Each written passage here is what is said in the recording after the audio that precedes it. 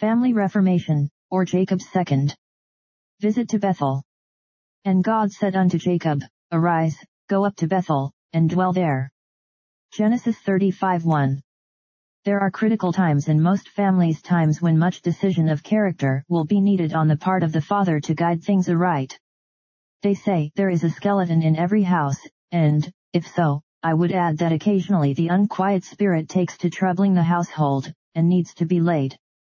There are times when the evil in the hearts of the children and in the nature of the parents becomes specially energetic, and brings about difficulties and perplexities, so that if a wrong turn were taken, the most fearful mischief would ensue, and yet, if there be grace in the hearts of some or all of the family, a strong and gracious hand at the helm of the ship may steer it right gallantly through the broken water, and bring it safely out of its dangers to pursue its journey much more happily in the future.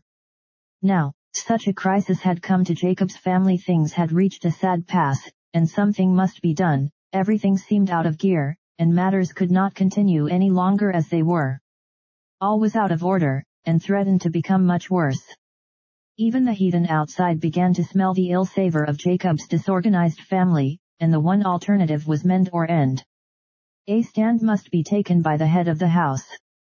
There must be a reform in the household, and a revival of religion throughout the whole family. If you notice, Jacob himself was in a bad way.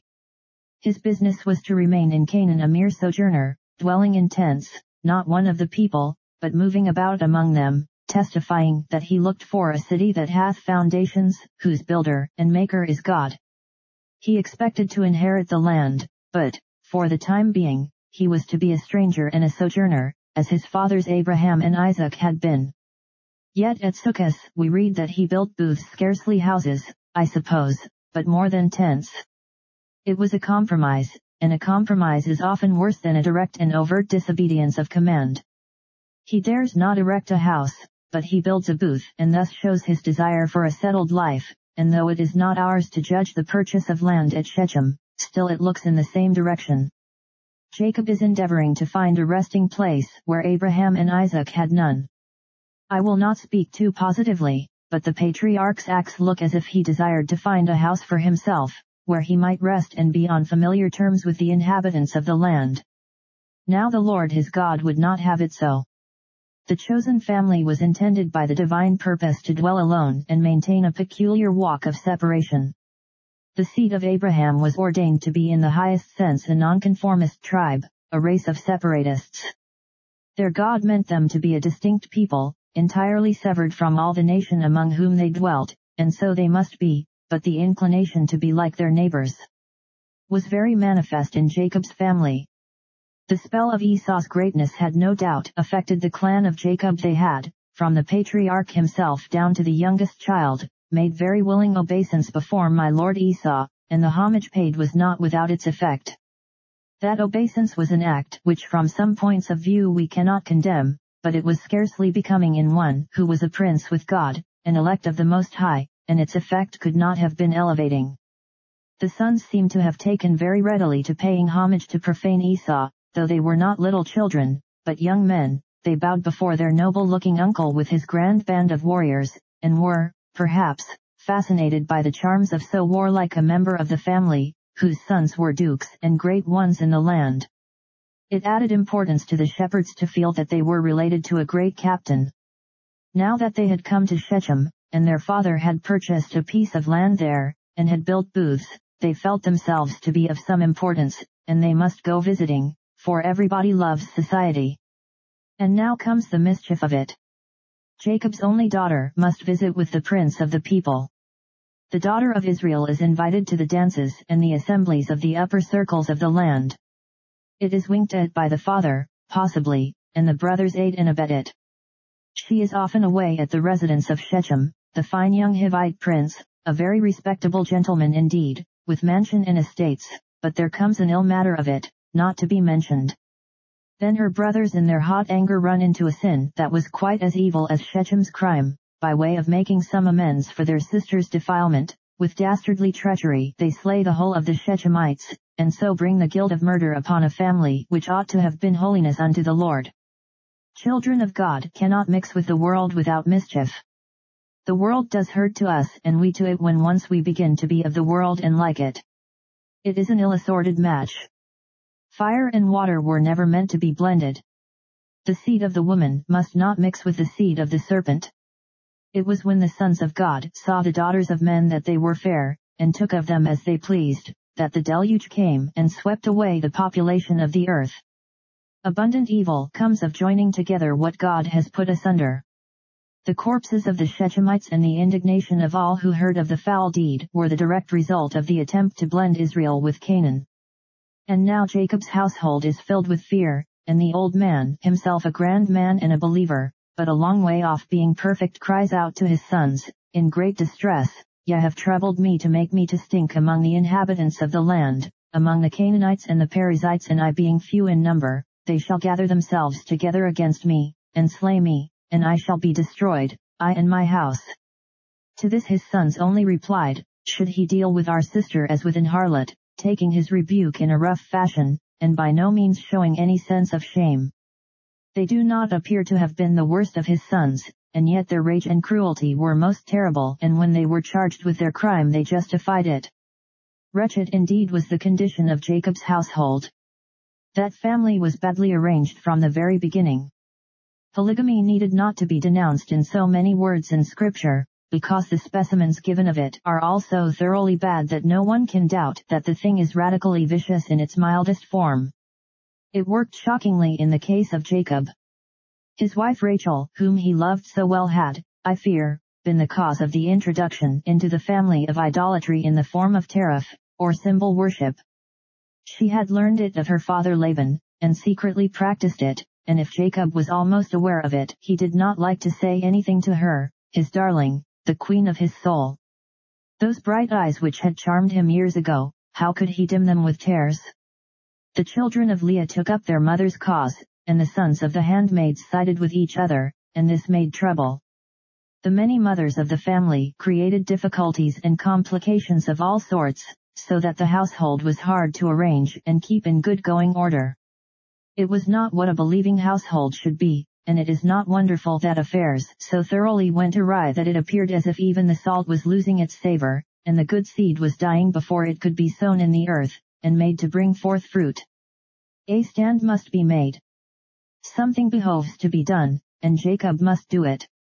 The Lord comes in, and he speaks with Jacob, and since the good man's heart was sound towards God's statutes, the Lord had only to speak to him and he obeyed. He was pulled up short, and made to look at things, and set his house in order, and he did so with that resolution of character which comes out in Jacob when he is brought into a strait, but which at other times is not perceptible. We shall take up this incident at this time, and may God grant that we may find practical teaching in it for ourselves and for our families, by the guidance of His gracious Spirit. Notice, first, God having appeared to Jacob, what was to be done. Secondly, what happened in the doing of it. And thirdly, what followed thereon. First, then, what was to be done. The first thing to do was to make a decided move. God said to Jacob, "Arise, go up to Bethel, and dwell there. You must hasten away from Shechem, with its fertile plains, and make a mountain journey up to Bethel, and dwell there. You have been long enough near these Shechemites, mischief has come from your being so intimate with the world. You must cut a trench between yourselves and the associations you have formed, and you must go up to Bethel and remain there a while. Every now and then, dear brothers and sisters, we shall find it necessary to say to ourselves and to our family, we must come out from among worldly yellings, we must be separate. We are forming connections which are injurious to us, and we must snap the deceitful bonds. We are being led into habits and customs in the management of the household which are not such as God would approve. We are doing this to secure favor of one, and doing that to escape frowns from another, and we are not walking straight with the Lord, and therefore to bring us back to our moorings we must come right out and go to Bethel, to the place where God met with us at the first. We must go to our first trysting place and meet with our Lord again, cost whatever the journey may, though some may feel it to be a cross, yet we must begin again and work upon the old lines. Back to our old Puritanism and precision we must go and renew our vows. Let us go right away from worldliness and get to the Bethel of separation, and draw near to God again. Have you never found, beloved, when you have been very deep in business and very much in the world, that you begin to feel heartsick, and you cry, "It won't do, I must get out of this, I must retreat into a holy solitude, and enjoy a little quiet communion with God"? Have you not felt concerning your family sometimes, "We are not serving the Lord aright, nor becoming more holy or devoted, everything appears to be going downhill. We must steer the other way. We must alter our present declining state in the name of God, or else we cannot expect to have His blessing"? I know that you have come to such a pass, and have resolved to take a decided step.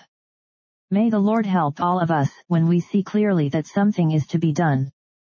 May we have grace to end sinful hesitation, and set about amendment at all hazards. Now they must revive old memories.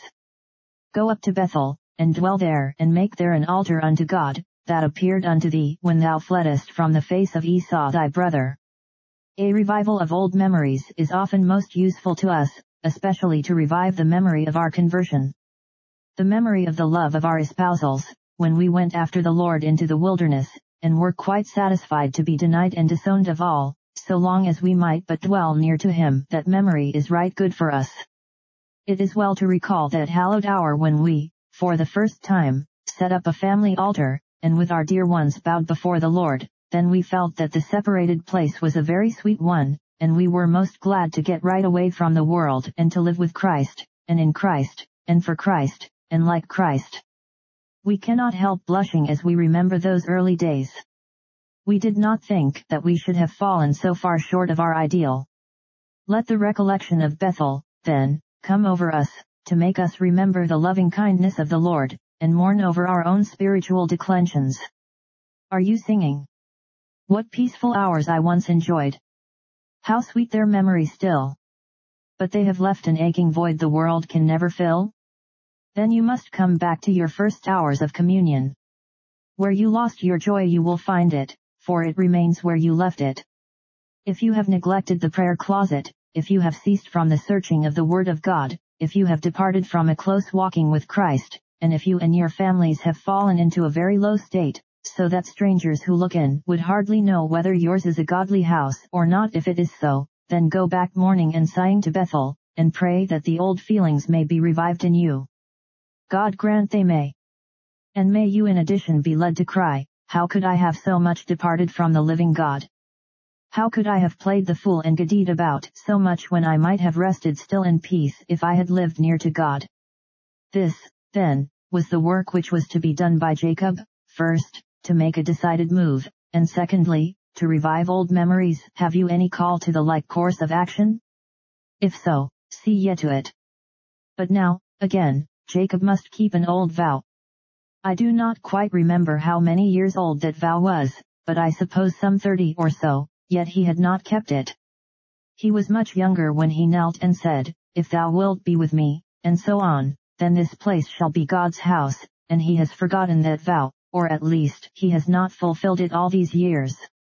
Be very slow to make vows, brethren, very slow. They should be but very seldom presented, because all that you can do for God you are bound to do as it is, and a vow is often a superfluity of superstition. But if the vow be made, let it not wait beyond its time, and complain of thee to thy God. An old and forgotten vow will rot and breed most solemn discomfort to thy heart. At first it will gnaw at thy conscience, and if thy conscience at last grows hardened to it, others of thy powers will suffer the same petrifying process. Moreover, a vow forgotten will bring chastisement on thee, and perhaps the rod will fall upon thy family. The connection between Jacob's not going to Bethel and the mischief that happened to his daughter Dinah, and the sinning of his sons Levi and Simeon, may not be distinctly traceable, but I feel persuaded that there was such a connection. The sin of omission in the father led on to sins of commission in the sons. With the sins of his children the Lord chastened Jacob for his breach of promise. Note that the Lord does not remind Jacob of his wrong, nor chide him for it, but he puts him in a position in which he will remind himself of it. It is so gentle, I was going to say so courteous, of our God, he is so gentle, so tender, that he would rather his servant should recollect the vow than be distinctly told of it in so many words. See, then, Jacob is bound to go and do according to his solemn pledge. Now, Dear friend, it may be that part of the business you and I have to do in order to set our families right, is to recollect something we said we would do years ago, but which we have not done. We have had the ability for a long while, but the willingness has not been with us. Let us now bestir ourselves and clear our consciences in the matter. God alone knows of it. Let not this secret thing lie festering in our hearts and grieving the Holy Ghost. I speak, I believe, very closely home to some of my hearers. Perhaps the message is sufficiently distinct, and one had better say no more, but let your own hearts recollect your neglected promises. It appeared to Jacob, next, that if he was to fulfill his vow, it was necessary to reform his whole house, for he could not serve the Lord and worship other gods. He said to all that were with him, to his sons first, and then to his hired servants, and the rest, put away the strange gods that are among you. Yes, it must come to that. If I am to get back to my old position with God, I must break my idols. The dearest idol I have known. Whatever that idol be, help me to tear it from its throne, and worship only thee.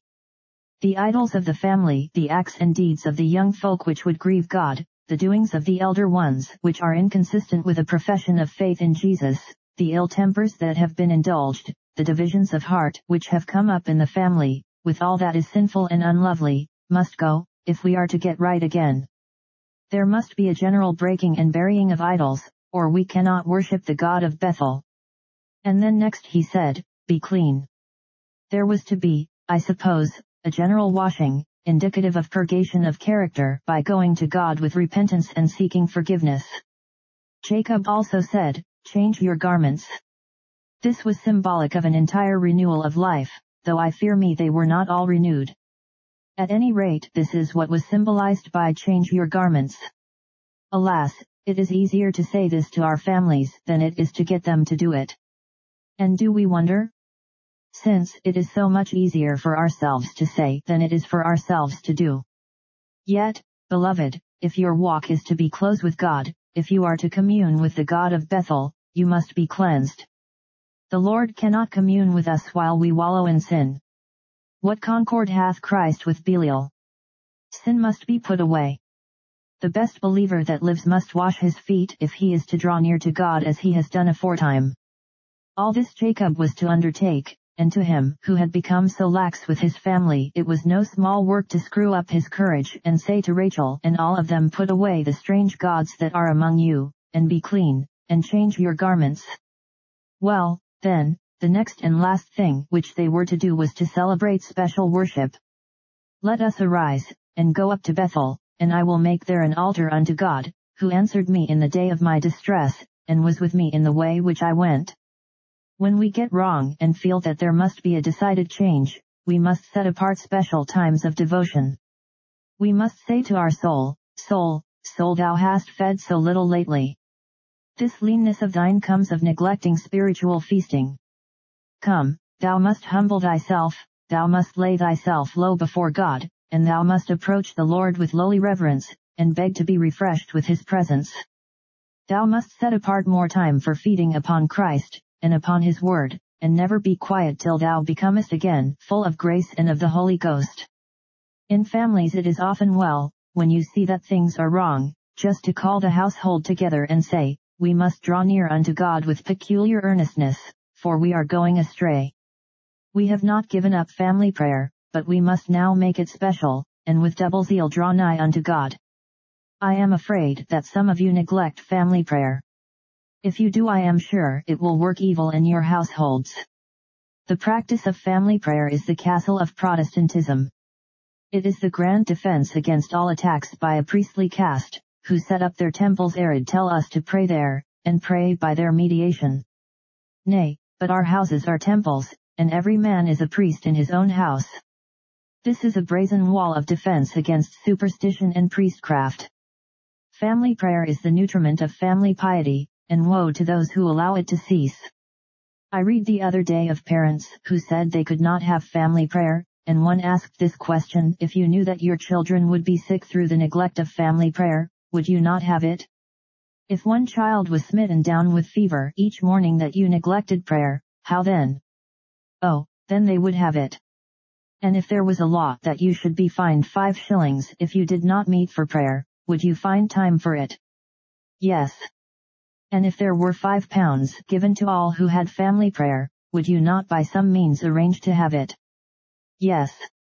And so the inquirer went on with many questions, and wound up with this: then it is but an idle excuse when you, who profess to be servants of God, say that you have no time or opportunity for family prayer. Should idle excuses rob God of his worship and our families of a blessing? Begin to pray in your families, and especially if things have gone wrong, get them right by drawing near to God more distinctly. Did I hear you say, we do not want to be formalists? No, I am not afraid you would be. I am afraid of your neglecting anything that tends towards the good of your household and your own spiritual growth, and therefore I pray you labor at once to acquaint yourselves with God and be at peace. Draw near the Lord again, more thoroughly than you have done before, for it is the only way by which the backslidings of persons and families are at all likely to be corrected. God grant a blessing with these words by the power of the Holy Ghost. And now I come to my second point: what happened in the doing of it? Well, several things happened, and one or two of those were rather surprising. The first was that all heartily entered into the reforming work. I am sure they did, because the 4th verse says, they gave unto Jacob all the strange gods which were in their hands, all of them, and all their earrings which were in their ears. He had not said anything about their earrings. Was there any hurt in their earrings? For a woman to wear an earring is not such a dreadful thing, is it? Perhaps not, but I suppose that these earrings were charms, and that they were used in certain incantations, and heathenish customs. It must have been a very sad discovery to Jacob, who himself could not have endured it, to find that wicked superstitions had come into his tents through his winking at the tariffs. The evil had gone on in secret, and though suspected was not actually under Jacob's eye. I dare say he was not quite sure that the tariffs were in the tent, and did not want to be quite sure, because it was Rachel, you know, who had them, and she was Rachel, and she had been brought up so differently from Jacob himself, that perhaps Jacob thought he must not press her too severely upon the point. Perhaps he said to himself, when I talk with her she does not seem at all idolatrous, I believe she is a good woman, and I must recollect her bringings up, and as she comes from a high church family I must let her have her little symbols. I do not know indeed that she has a tariff, I have never absolutely seen it, but there it was, and it was the nucleus of superstition. She and those around her had become corrupted with the superstitions of the heathen, and these earrings were the indication of their superstitious feeling, if not the instruments of divination. Now, as soon as Jacob speaks they all give up their idols and their earrings. I like this. It is a blessed thing when a man of God takes a stand, and speaks, and finds that his family are all ready to follow. Perhaps it was the fear that was upon them just then, the fear of the nations round about, which made them so obedient. I am not sure it was a work of grace, but still, as far as outward appearance went, there was a willing giving up of all that could have grieved the Lord. And you will sometimes be pleased, Christian friends, when things get wrong and you determine to set them right, to see how others will yield to your determination. You ought to take courage from this. Perhaps the very person of whom you are most afraid will be the most ready to yield, and the most eager to help. You have been afraid of Rachel, but she has such love for you that she will do anything for you, and give up her tariffs at once. The sons who were so rough in speaking to you when you spoke in your own name, and spoke about yourself and said, you have made me to stink, and so on, will answer very differently when you speak in God's name. There will be such a power going with God's word that they will yield freely and heartily. They did so in Jacob's case. All of them gave up their idols, and they buried them in the earth beneath the oak. Would God a day would come to old England when all the crucifixes and priestly vestments, and the whole ruck of the symbols and emblems of superstition could be buried under some grand old gospel oak, never to be disinterred again. If we do not see this in the nation, we will at least secure it in our own houses. Another circumstance happened, namely, that protection was afforded him, immediate and complete. They journeyed, and the terror of God was upon the cities that were round about them, and they did not pursue after the sons of Jacob. In their way cities abounded, and as it were hemmed them in, and the people might have turned out and cut to pieces the little tribe of Israel, but a message had gone forth from the Lord of hosts, saying, Touch not mine anointed, and do my prophets no harm, and so they journeyed in safety. When a man's ways please the Lord, he makes even his enemies to be at peace with him, and now that Jacob has determined to set things right, he walks unharmed. You do not know how much of personal trouble which you are now bearing will vanish as soon as you determine to stand out for God. You do not know how much of family difficulty that now covers you with dread will vanish when you yourself have feared the Lord, and have come forth decidedly and determinately to do the right. No danger shall befall the man who walks with God, for with such a companion malaria breathes health, and curses become blessings, but ye know not whither ye are going, and into what thick woods ye plunge, when ye once forsake the Lord, and walk contrary to his mind. The Lord thy God is a jealous God, and if thou dost not respect his jealousy, and walk before him with holy fear, thou shalt be made to feel his wrath. Since he has known you only of all the people of the earth, for that very reason he will chasten you for your iniquities. This plague of evils shall be stayed when you purge out your idols, but not till then. In the next place the vow was performed. They came to Bethel, and I can almost picture the grateful delight of Jacob as he looked upon those great stones among which he had lain him down to sleep, a lonely man. Perhaps he hunted out the stone that had been his pillow, probably it still stood erect as part of the pillar which he had reared in memory of the goodness of God, and the vision he had seen.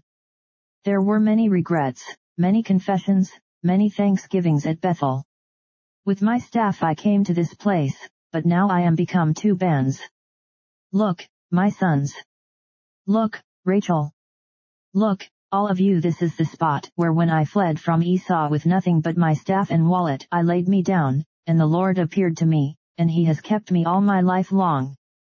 Come, help me as I put together the unhewn stones to make an altar, and this great stone, behold, we will pour oil on the top of it, and we will together sing the praises of El Bethel, the God of the house of God, the God who is a house for his people, the God who has a household of which we form a part, the God under whose wings we seek refuge. I have no doubt that Jacob and his house spent a very happy time at Bethel, where mourning softened thankfulness, and joy sweetened penitence, where every sacred passion in the patriarch's soul found vent, and poured itself out before the Lord. He thought of the past, rejoiced in the present, and hoped for the future, for now he had come to be with God and to draw near to him. But what else happened? Why, now there came a death and a funeral. Deborah, Rebekah's nurse, died. Her name means a bee. And we have had old nurses ourselves, have we not, who have been like busy bees in our household. Dear old Deborah nursed our mother and nursed us, and is still willing to nurse our children. We do not grow that sort of people now, they tell me. I am afraid we do not grow the same kind of masters and mistresses that they used to have in years gone by. I am not sure about it, but I believe that if there were more Rebekahs there would be more Deborahs. Somehow I think we are generally about as well treated as we treat others, and we get measured into our bosoms very much that which we ourselves measure out. There may be exceptions, and there are, but that is the general rule. Well, dear old Deborah had left Laban's house and gone with Mississippi Rebekah when she went into the far country to be married, and she had taken care of her mistress' two boys, Jacob and Esau, and had set her heart on the same boy that the mother loved so well, and she had sorrowed with Rebekah when he, having grown up, had been compelled to save his life to flee from his father's household. I cannot tell when she came to live with Jacob. Perhaps Rebekah sent her to live with her favorite son because she thought there were so many in the family that somebody was wanted to look after them all, a person old and discreet to come between Jacob and the perpetual jars of the household. No doubt Jacob often found it pleasant to make the good old soul a confidant in his troubles. And now she dies, and they bury her under the oak, which they call the oak of weeping Allon-Bashioth. Is it not strange that when you are trying to get right there comes a great sorrow? No, it is not strange, for you are trying to purge out the old leaven, and the Lord is going to help you. You are trying to set everything right with him, and he comes and takes away one of the best people in the house, who helped you most of all, one of the staunchest old Christian people that you ever knew, whom you wanted to live forever, and he does it not to hinder but to help you in your labor. He knows best. A touch of the pruning knife was wanted by the vine of Israel, that it might bring forth more fruit. The good nurse died when they seemed to want her most, but it was better for her to die than that she should have departed when Dinah's shame and Simeon's crime had made the household dark. It was better that she should live to see them purged from idols and on the road to her old master Isaac, for then she would feel as if she could say, "Now lettest thou thy servant depart in peace, according to thy word, for mine eyes have seen thy salvation." The moral of the incident is that the Lord may heat the fire all the more when he sees the refining process going on, and we must receive the further trial as a token of love and not of anger if he smites us heavily when we are honestly endeavoring to seek his face. This is what happened while they were doing it. Now we close with the third head, namely, what followed thereon. All this putting away of idols and going to Bethel, did anything come of it? Yes. First, there was a new appearance of God. Read the 9th verse. "And God appeared unto Jacob again, when he came out of Padan Aram, and blessed him." This was a new appearance of God. Some of you will not understand what I say, but I leave it to those who know the Lord. There are times when God is very near to us. I wish it were always so, but some of us can mark out epochs in our spiritual history in which we were wonderfully conscious that God drew near to us. We felt his awful presence, and were glad. The Lord seemed to put us in the cleft of the rock, and make his glory pass before us. I have known such times. Would God I knew them oftener. It is worthwhile to have been purged and cleansed, and to have done anything to be favored with one of those divine visits in which we almost cry with Paul, whether in the body or out of the body I cannot tell, God know it. A clear view of God in Christ Jesus and a vivid sense of Jesus' love is a sweet reward for broken idols and Bethel reformations. The next thing that came of it was a confirmation to Jacob of his title of prince, which conferred a dignity on the whole family. For a father to be a prince ennobles all the clan. God now puts upon them another dignity and nobility which they had not known before, for a holy people are a noble people. You that live in God's presence are in the peerage of the skies. He raiseth up the poor out of the dust, and lifteth the needy out of the dunghill, that he may set him with princes, even with the princes of his people. He first makes them princes, and then to crown it, he makes them princes of princes, because if all his people are princes, it follows that those who are princes among his people are princes among princes.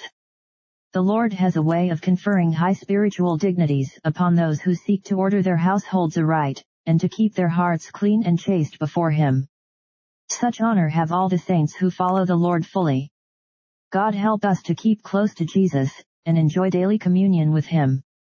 And then, next, there was given to Jacob and his family a vast promise, which was, in some degree, an enlargement of a promise made to Isaac and to Abraham before.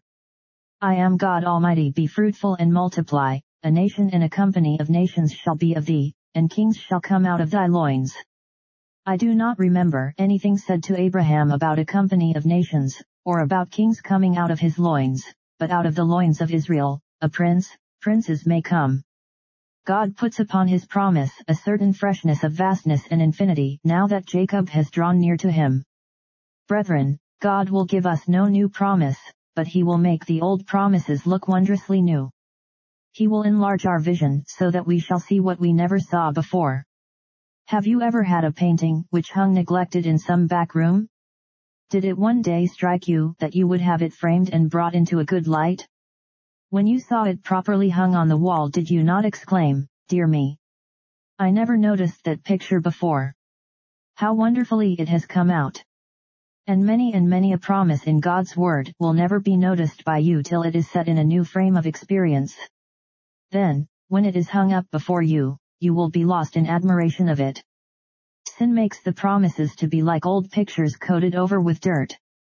There must be a cleansing of ourselves, and then it will be like a careful cleaning of the picture, from which no tint suffers, but all receive a new bloom. God will make his Bible seem a new book to you.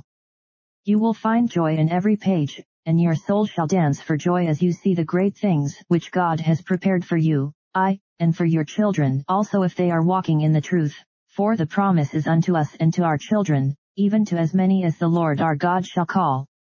With Jacob by the new appearing of the Lord the inheritance was confirmed, For thus runs the scripture, the land which I gave Abraham and Isaac, to thee I will give it, and to thy seed after thee will I give the land.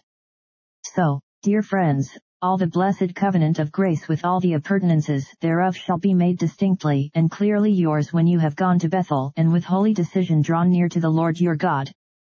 I will not detain you except to say that you may also expect very familiar communion. Notice the 13th verse, God went up from him in the place where he talked with him. Talked with him. Talked with him. It is such a familiar word. God talking with man. We say conversing when we are speaking in a dignified manner, but talking. Oh, that blessed condescension of God when he speaks to us in the familiar tones of his great love in Christ Jesus. There is a way of converse with God which no tongue can explain, they only know it who have enjoyed it. Brethren, there are fellowships with God to be enjoyed of which a large number of Christians have no idea. He who humbles himself to behold the things that are in heaven and that are in earth dwells with lowly ones. Idols broken, and garments changed, and altars built, and the soul kept near to God, and then the secret of the Lord is with them that fear him, and he will show them his covenant. This is so inestimably precious a boon that I urge you to seek after it, urging myself most of all. The chapter closes with the death of Rachel, and so, perhaps, when we get nearest to God there may come another trial. The old tradition was that no man could see God's face and live. It was not true, but it contained a truth, for scarcely can a man enter the secret place of thunder and have communion with God without special trial. Yes, it is even so, for even our God is a consuming fire. He asks the question, who shall dwell with the everlasting burnings? And the answer is, he that hath clean hands and a pure heart, that shutteth his ears from hearing of blood, and so on, he shall dwell on high. When we come to dwell with him who is fire, the fire must burn, and we must feel it. That hallowed flame will consume much that our unhallowed flesh would like to keep, and there will not be a burning without our enduring sharp smart and pain. God's furnace is in Zion, and his fire is in Jerusalem. He will purify the sons of Levi as silver is purified. Who shall abide the day of his coming? For he will be as a refiner's fire and like fuller's soap. Yet if we are in a right state that is exactly what we want. Oh, that our sinfulness were wholly burned up. Trial is welcomed if sin may but be conquered. Even Rachel may die if Jesus lives in us but the more. Lord, give us grace and thy presence, even if we pass through the furnace 1,000 times in consequence thereof. Hear us, for Jesus' sake, amen.